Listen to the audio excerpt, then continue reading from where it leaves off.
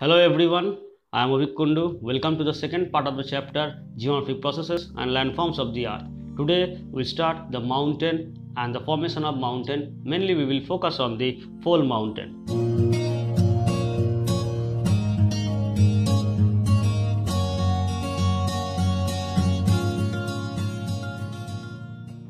Now take a look about the definitions of the mountains. The mountains are the highlands, the lofty peaks, steep slopes and the narrow valleys. The most important feature about the mountain is the height, that means the 1000 meter from the sea level, or also called MSL, or the mean sea level, means the average sea level.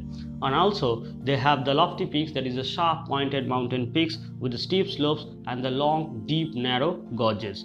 There is a basic difference between the mountains and the hills. In case of the hills, the average height are 900 meter from the sea level, but in case of the mountains, the average height should be 1000 meter from the sea level. Now come to some important terms about the mountains. These are mountain ridge, mountain chain, mountain system and the mountain knot. First of all, the mountain ridge, the long narrow highlands with equal slope on the other side, that is known as the mountain ridge. That means the mountain ranges which are running, they have equal angle or the degree on the other side, that is known as the mountain ridge. In case of mountain chain, the parallel mountain ridges should have belonged from the different geological era. That means the different mountain ranges of the different geological time, they are running almost parallel with each other.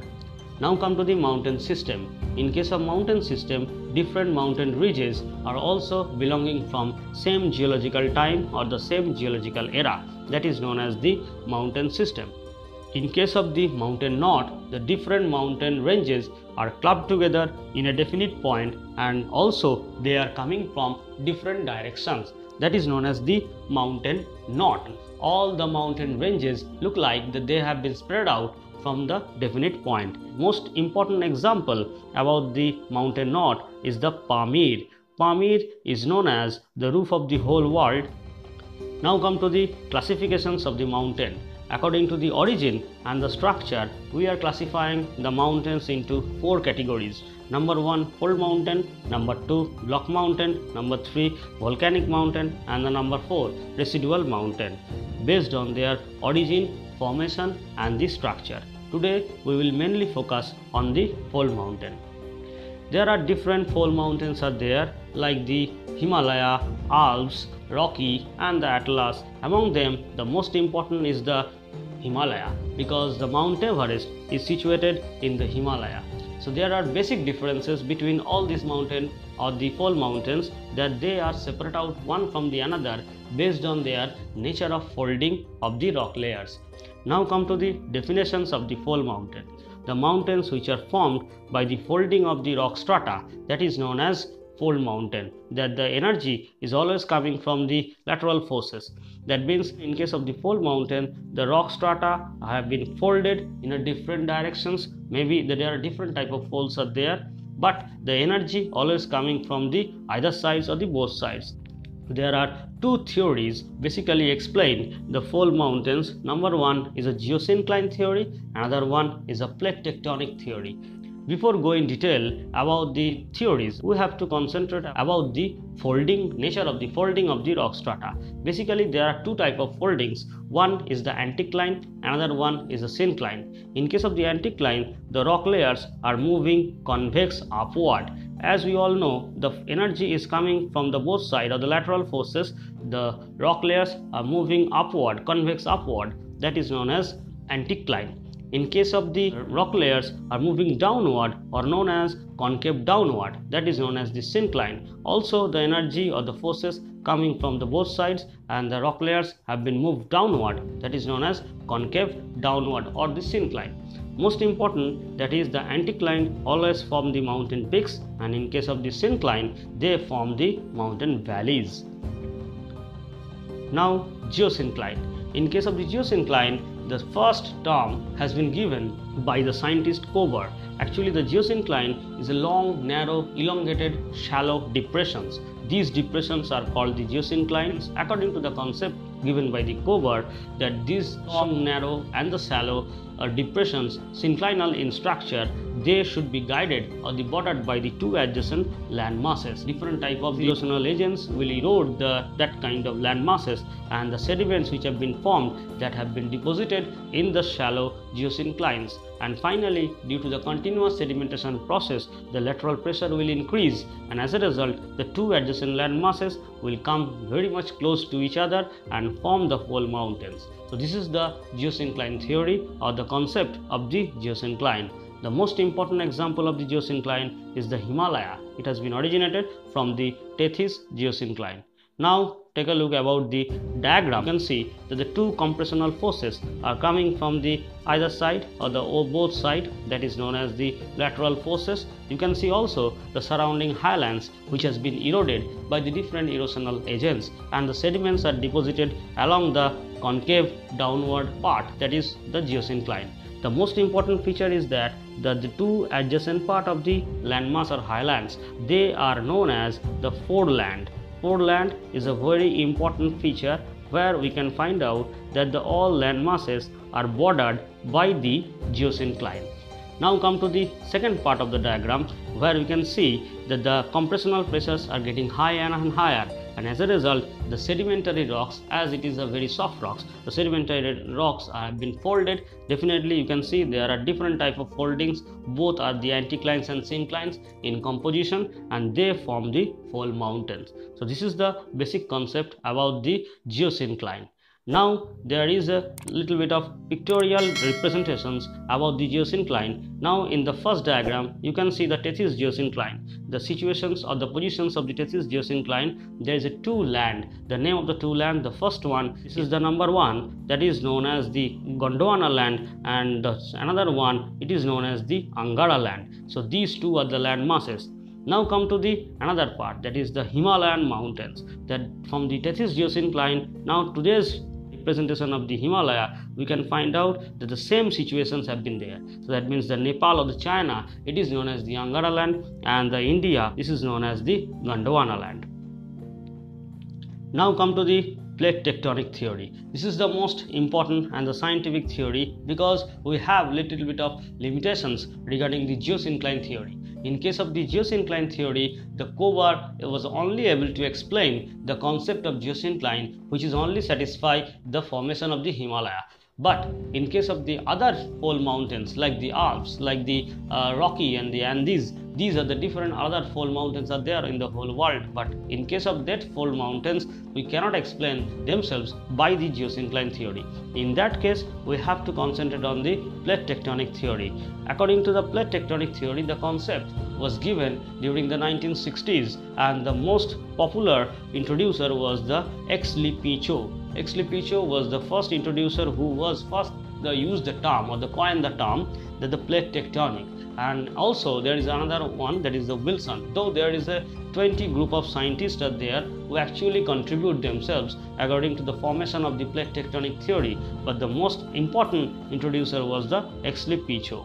And this is the most scientific theory by which we can explain not only the whole mountains or the other mountains of the whole world, rather we can explain the entire topography or the landforms, whatever we can see over the earth's surfaces, by the plate tectonic. So that's why it is the latest and the scientific theory by which we can explain the entire landforms or any landforms over the earth's surface. Now come to the plates, the definition of the plates. Actually the low density crustal blocks which are actually floating over the high density asthenosphere. Now come to the diagram of the plates. In that case of the diagram, we can see in the asthenosphere there are different type of cyclic motions. These cyclic motions are known as the convectional currents. You can see in the diagram the movement of that motion, one in that direction, also another one in the opposite direction. So that means if these convectional cycles or the convectional currents are moving in the opposite direction, then definitely the magma will erupt from the Earth's interior. There are basically two types of movement. One is the opposite direction, another one is always towards each other. that is these directions are known as the towards each other. That means all the convectional currents are moving towards each other. It means that the overlying the crustal blocks with the low density, they will collide with each other, and definitely the higher density plates will subducted under the low density. You can see here in the diagram there is a point has been given like the trench. The trench means you can see that the point, or in that particular point, the crustal blocks which is the higher in density, that has been subducted below the another one. So there is a two type of movement of the convectional currents. We all know that in the asthenosphere the temperature is almost average 700 to 1700 degrees centigrade, and in that case there are two type of motions or the movements. One is the opposite direction, which is given in the central part of the diagram, and also the another part that is the towards the movement. And in case of the towards movement, definitely the overlying crustal blocks will move towards each other, and finally they will collide with each other and form the trenches you can see in the diagram. Now come to the next part, that is about the plate boundary. The first one, that is the imaginary line between the two plates, is known as the plate boundary. So that is the plate boundary means there are the different type of plates or the crustal blocks are there, but there is an imaginary line by which we can separate out themselves. These are known as the plate boundaries. Now come to there are three types of the plate boundaries. Number one, divergent plate boundary. Number two, convergent plate boundary, and number three, conservative plate boundary. Now take a look about the diagram of plate boundaries. The first one, the A, is the divergent plate boundary. In case of the divergent plate boundary, we can see the two plates are moving away from each other. You can see below the crustal blocks there is a asthenosphere, and the magma try to come up from the Earth's interior and form the landforms. Suppose if the two plates will move away from each other, then definitely magma will erupt and form the new landforms or the volcanic mountain. So by the plate tectonic theory, we can also able to explain the formation of the volcanic mountain also. Now come to the second part, that is the convergent plate boundary, where we can see the two plates are moving or coming towards each other. It means that below the plates there is asthenosphere, and within the asthenosphere the two convection currents will moving towards each other. As a result, both are coming towards each other, and definitely they will subducted. That means the one plate will be subducted under the another one, and definitely the high density plate will be subducted under the low density layer.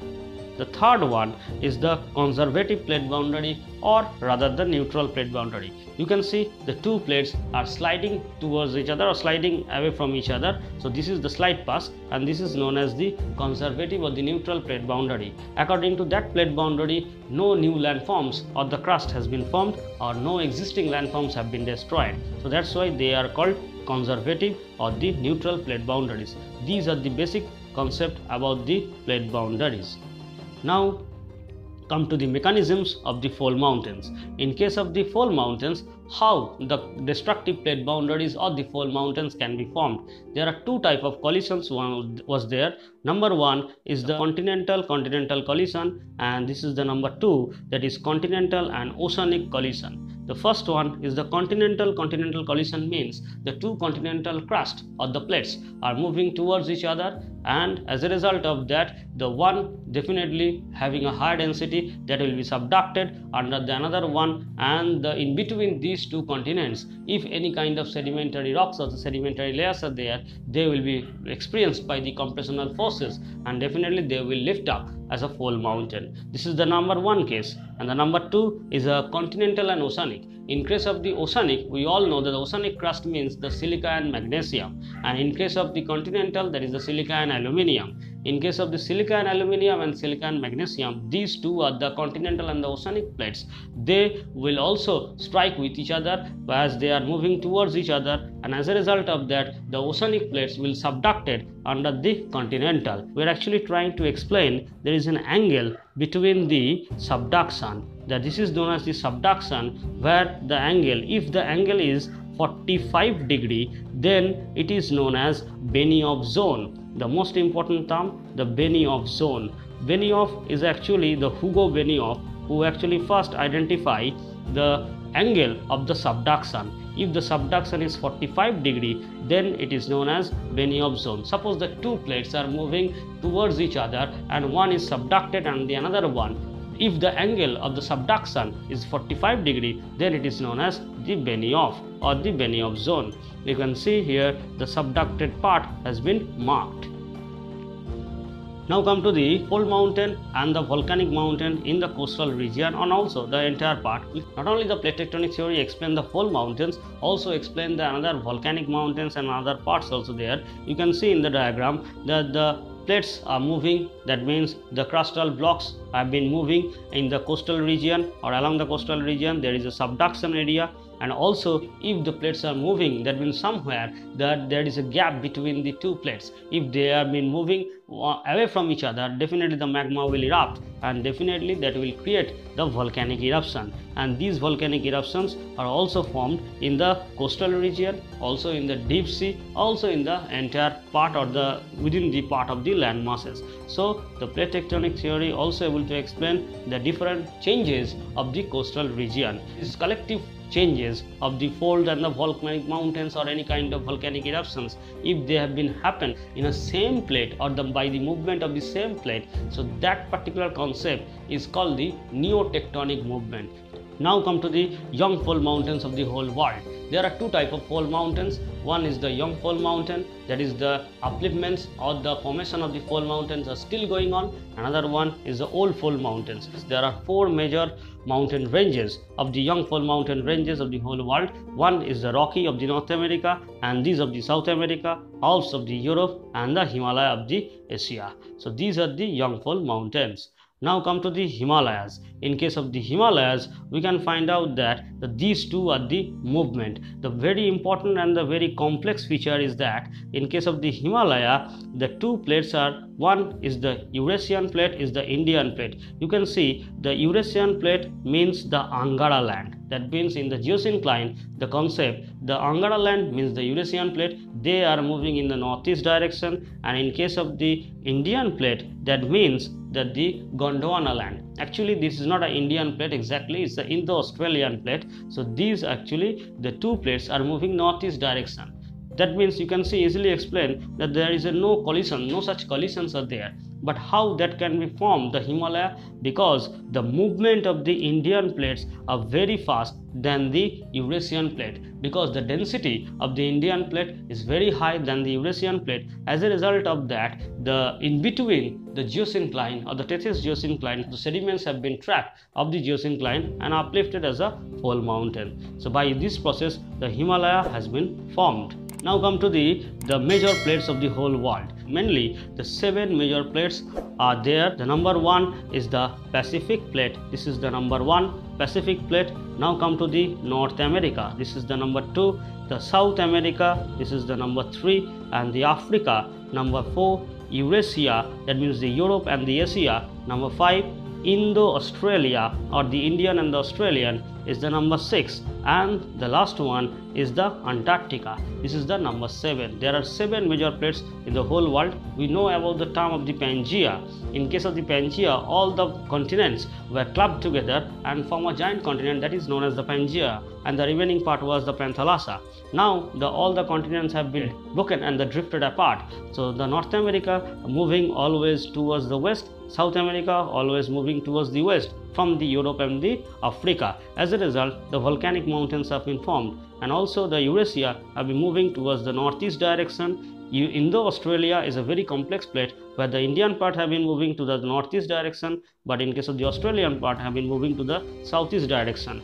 That is another example of the minor plates, that is the Nazca plates, and also number 2, that is the Arabian plate. This is the Arabian plate, the Nazca and the Arabian. These are the important minor plates. That is actually the concept about the plate tectonic theory, where we can already explain about the concept of the plates, how they have been formed, how they are moving, and how the fold mountains and the other mountains have been formed.